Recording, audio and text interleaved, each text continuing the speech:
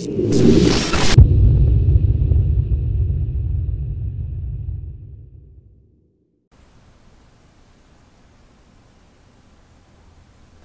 guys, how you doing? Ron Zanut here. Well, today I have a review for you of the Case Labs Mini-Itx box, the Mercury S3. Now, with motherboard manufacturers making, more powerful and feature-full motherboards in a Mini-Itx size, and then you add into that GPUs that are even more powerful and also smaller and running cooler with lower power requirements. And then you add to that, SSD prices coming down tremendously. Those are obviously very small.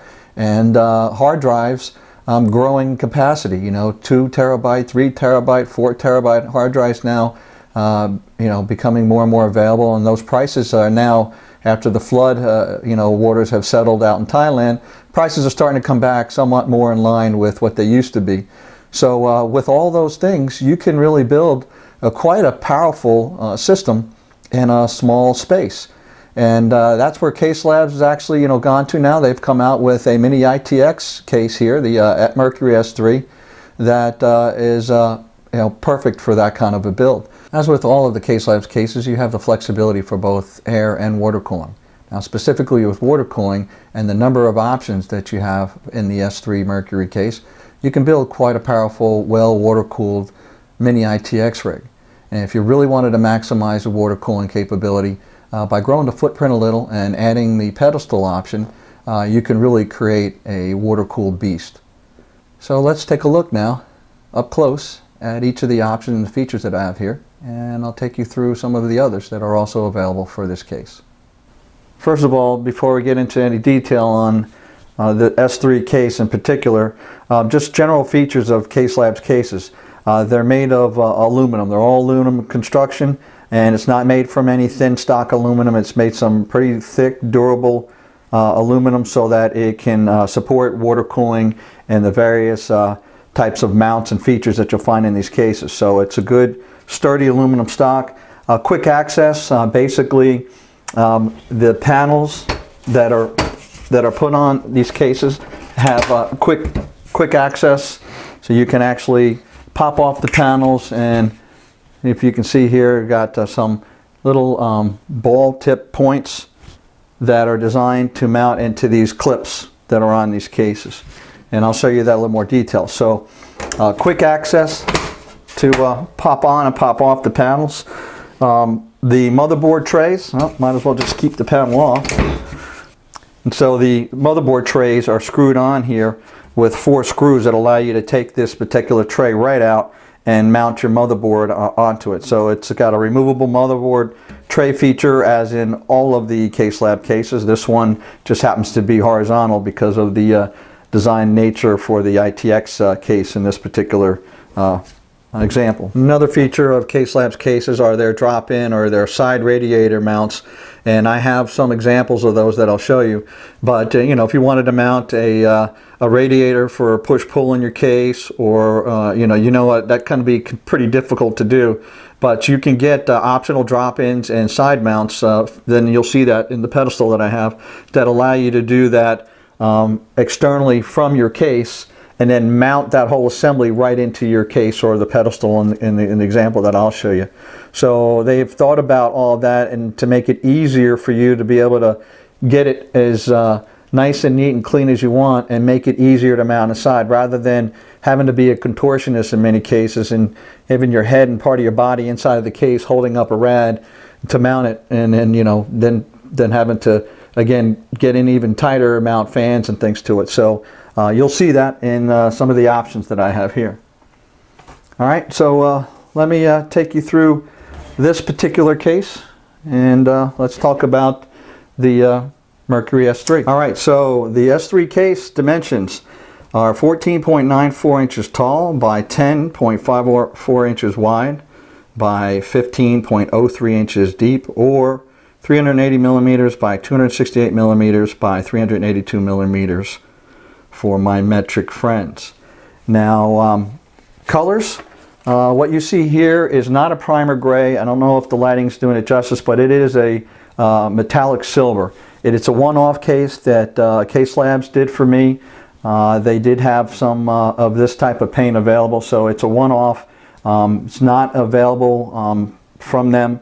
You can get your case in a primer and then paint it whatever color you want, but this is something they were kind enough, and I'm very honored that they would be able to do that for me. Now, what you can get though is a matte black or a matte white. You can get a primer gray or a dark gray, and then you can also do two tones. You can get a black and white, a black and primer gray, a black and dark gray, a white and primer gray, a white and dark gray, and a primer gray and dark gray. So those are all options right out of the box. If you go to the website to select, you have all of those options that you can work from. And also something new, I know that they do have a blue and also a green. So, but you would have to probably contact Jim at Case Labs and talk about those. But those are color options that they are adding for this case. Now, with regards to panels, let's talk about the top. I'll tilt this down here for you to see. This top that you see here is an option, but standard, you can get a standard ventilated top. So it would be standard panel with the ventilation. You can also get it complete solid top. Those are those are no cost, those two options. Then you can get a clear window, which is what I did, and I will remove this the protective coatings on here so you can see this guy in its full glory shortly. But and then the other option is a 36 millimeter top that you can get. So and that's ventilated top, but it's taller so that if you have a drop-in mount in the top and have a radiator, you can do a push-pull configuration on your case. So again, it's a little bit of a cap, if you will, that stands up there that gives you the room for your fan so that you can get some on the top, and of course the inside and the bottom is not a problem. Now, left and right panels is exactly the same. In this particular case, you will see I also have windowed, and those are options. But basically, you can get, again, a ventilated panel. You can get it solid. And then for a few extra dollars, you can get a standard window, which doesn't go all the way down. Standard window comes to about here, and then the XL window. And again, if you go to the website, you'll see all of these. But I will remove this coating so you can see these guys here. So that's the left and right panels. Now what I'm going to do is, give me a minute, I'm going to pop off the panels here, and then we can talk about mounts for the top. Oh, and the other thing that you then probably have noticed is that even though this is the metallic silver, I did have it two-toned. I had the interior all done in black. So I have a custom build coming up. Obviously, I'll put a link up to this at the end of the video so that if you like, you can follow the build and see what I do with this case. But I have the metallic silver and then the black interior. And also some pieces that are going to be accented in the silver metallic as well, that you'll see as I go through them. All right, let's talk about the mounts for the top. So if you want to add radiator to your system, or fans, you can buy the top with a universal mount that has positions for 240 millimeter rad or 280, but that replaces this frame top, so it's a fixed panel that you can have either options to go with the 240 or the 280 in that one solid panel. Then I mentioned you can get drop-in mounts. Now the drop-in mounts are options, but those drop-in mounts would secure to these 6 holes that are on here. There's 3 on this side and 3 on this side, and basically you can get them with just a drop-in mount for 120 by 2, so that you can mount a 240 millimeter rad in there. And again, the beauty of the drop-in mounts is you can assemble the radiator and the fans outside of your system, outside of the case, and then mount it right, drop it right in, and screw it down to the top of the frame here.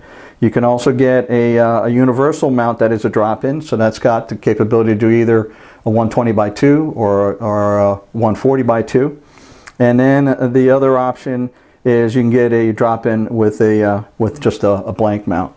So now this one doesn't have, this is just an open case right here, so that I can show off the inside from the top with the window option that I have for the top cover. Next, let's talk about the I/O. The front I/O, basically The only option they have, either you get it stock, just the power and reset, and these are blank, or you can get the USB 3.0 option, which is what this is right here. And those cables are nicely sleeved. The power reset are nicely sleeved, and they give you plenty of length. And then you have your molded 3.0 cable with the motherboard header right here. So those are your front I/O features. And then let's talk about the flex bay. Now you can get the flex bay panels here, the front panels here, you can either get them solid or ventilated. All right, and then you also have, which is what I have here, I have this the single bay ventilated, and then I have here the option for that you can mount fans or radiators. So this particular case is set up to be able to take you know, two 120mm fans or a radiator mounted to it. So that is a flex bay option. Now if you order this option, you will only get a front panel for this one spot up here, and you will get this mounted. You will not get any panels to mount in there if you decided to change and just go back to a solid or just ventilated front. So you need to consider that. You can buy them certainly if you want to do that, but they save you some money. So if you do plan to put a radiator in the front of your case, then you just select that option, and you will get it already painted the way you want it and installed. All right, now let's take a look at the back of the case. So the back of the case here, you have your fan mounts. You can mount either a 120 or a 140mm fan back there. You have some access point holes here that are currently plugged, but you do get a set of grommets that you can use and plug into there if you were planning to run any tubing or anything outside of your case. The motherboard tray is access is right there, and you get you know, it has capability for 3 slots, and also you will get three panels that come with the case, and these are black that I currently have, and they're already installed. And then you see your point for mounting your power supply down along the bottom right there. Let's talk about the interior space. Now the dimensions up here of the upper bay space is 14.38 inches long by 9.56 inches wide by 9.43 inches tall, or 365 millimeters by 243 millimeters by 240 millimeters. Now one of the things that I'll point out is the distance between the top of this bay here, and by the way, there's a total of seven bays here. This flex bay for the radiator takes up 6 bays, and this top one is the 7th. That's your standard 5¼ inch drive bay. Now the distance between the top of this second bay and the top is 74 millimeters. So just keep that in mind for space that you might need. And you know, especially when you're mounting a radiator in the top, and if you might want to put a radiator in the front, that's how much space, the clearance you have from the top of this to the top of the roof there. Now the space in the bottom here is plenty, and you get a standard ATX power supply, and basically as long as you need, right? So there is actually a plate that comes with here that covers this up, which I removed, but I mean, basically, you can have it as long as you want. You're not limited by any particular constraint with regards to the length of your power supply. So that's nice. All right, let's take a look at where the disk drives mount. And the S3 comes factory with one 3.5 inch disk drive mount and a SSD mount that will hold 2 SSDs. We also have the pass-through for your power and your SATA data. And I'll take those out and we'll take a close-up look at the disk drive mounting system here on the side of the S3. Basically, by removing some nuts which come off of some studs that are pressed into this panel, you can easily remove your disk drive mount. And the disk drive mount has these holes that allow you to use some anti-vibration rubber mounts and screws to secure your hard drive to your plate. So that is easily removed, and same thing with the SSD. You remove those, and you have, and this is where you can see there are 2 mounting points on either side for screwing in your SSDs. Now you can elect to go for mounting 2 hard drives. Now I had this plate painted to give some of a contrast inside here, but basically same thing. You would then install your disk drives in here, and then you would just slide this in here.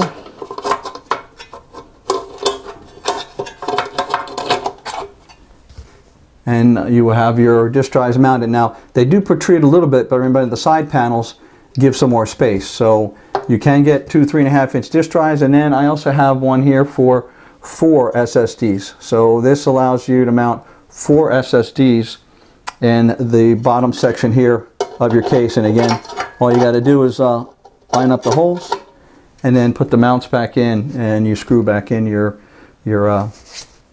SSDs and your hard drive. Now, one of the things that they also have done, and this is an option, this is the motherboard tray that you saw. They also have a stealth plate that allow you to mount 2 SSDs on the bottom of the motherboard tray. So those SSDs would be mounted coming out here, and you lay your motherboard tray back in there. You would have the capacity to be able to plug in 2 SSDs right underneath there. So a place that really nobody would see. They're out of the way, but it's very smart, nice design, and use of what potentially would be some dead space. So here, there's a look from the other side. Really, if you didn't notice it before, it's because it's the plate that's right down here. Normally, the motherboard tray does not have this plate mounted, so it's just 4 screws, and this tray comes out, and then you just have your base plate with plenty of access underneath. Now with the case, you get 3 sets of FlexPay device mounts. You get 1 short set, and this is great for mounting your fan controller or something that doesn't necessarily have a lot of depth to it. So basically you would secure your fan controller to either side, and then I'll show you, you remove the top FlexPay or any of the FlexPays, you remove the filler panel, and then you would just mount your device right into the front of there. So this is a 1 short and 2 long. So if you're using optical drive or any other long device, you have the mounting holes to be able to mount on either side of your device, and then you would then put that inside of the FlexPay at the top. So those are all standard with the S3 case. So what I have for you here now is a look at some of the FlexPay options for this case. And what I did is I have some of the FlexPay adapters, brackets. These are the longer ones that I showed you. I'm mounted on this optical drive.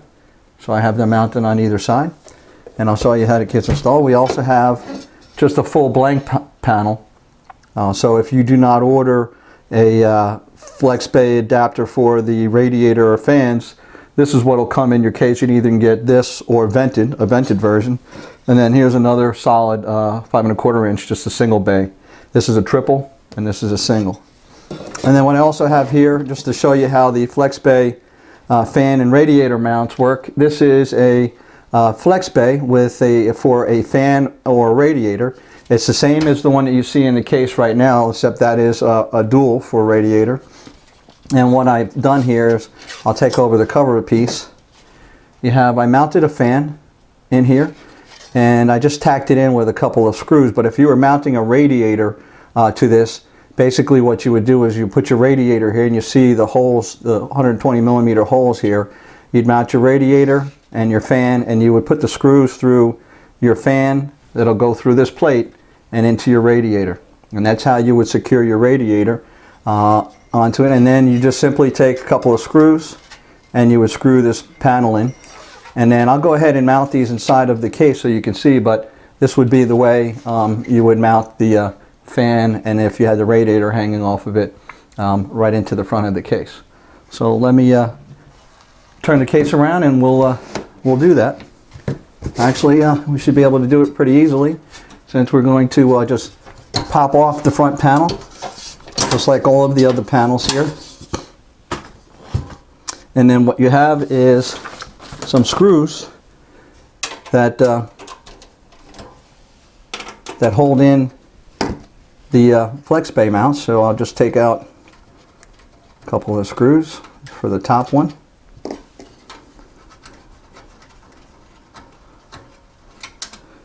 Now, as opposed to standard cases, which usually you slide the device in from the front, the way this mounting system works is you'll actually slide the device in from this side, and there are a couple of pins that are located on either side of the bay.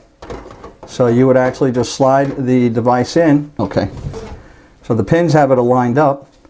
Then you do is you take your the screws from that come with the Case Labs case, and you tighten it up, and then you have one, and let's put the other one in.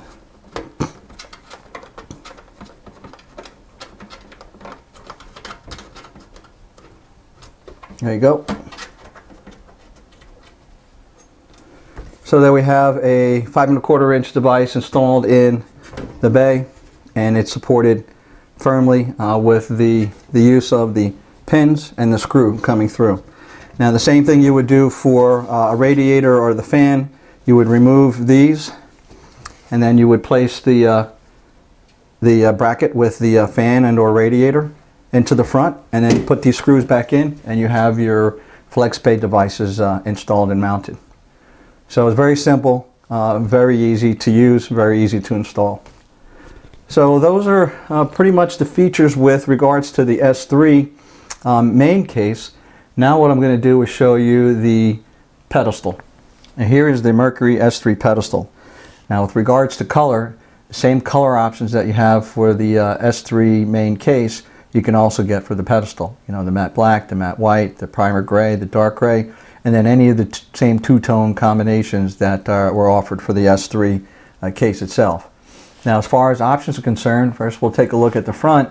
You see it has a triple flex bay panel. This particular one happens to be solid. You can use any of the flex bay panel options. You know, the vented, the solid, the you know, even the ones to mount the fan. You can use all of those in the exact same place down here, since it's from the same base design. Now I'm going to take you around to the back. The next option here in the back, you can go with a single 120 millimeter you know, hex mesh panel in the back. So that's no cost. That's the stock version of it. Here, what you see here is an option. I have two basic of the power supply panels, and you can get them solid like I have, or you can get them vented. And then now again, that's an option for this case. Now the other options you can get are on the bottom, and I have the casters. I tacked them onto the case before, but you have casters down on the bottom here. So that's an option that you can get to mount here, or you could just, you know, use the feet from your case if you're going to be mounting your S3, of course, on top of it. Now on the side, we'll remove this panel, and we'll talk about the radiator mount options. Now there is only one S3 pedestal radiator mount, and that's what you see in here. There's actually two in here. There's one I have on this side and one on the other side. And basically this mount will hold a 120 by 2 or a 140 by 2 radiator. Obviously you can see it's inset here, so there's room to mount a set of fans and still have the panel on the outside without any issue. And then as far as space on the inside, you can see that it is got a lot of room, and I've actually seen at least the demo photos show a couple of 60 mil radiators in there, and actually I'm going to be doing that. So certainly 45, 30 is not an issue, and you could put a monster in there, but you would not be able to put two monsters. You would, you know, it's 180 mil thick rad, and the dimensions inside of this case are 15 inches by 10.59 inches by 7.72 inches, or 382 millimeters by 268 millimeters by 196 millimeters. So this case is very light. Aluminum is 5 pounds, but those are the dimensions to be able to fit your rads and fans in there. So as I said in the beginning, having a pedestal gives you the option to really turn what already is a great and flexible water cooling case to keep your powerful new components nice and cool.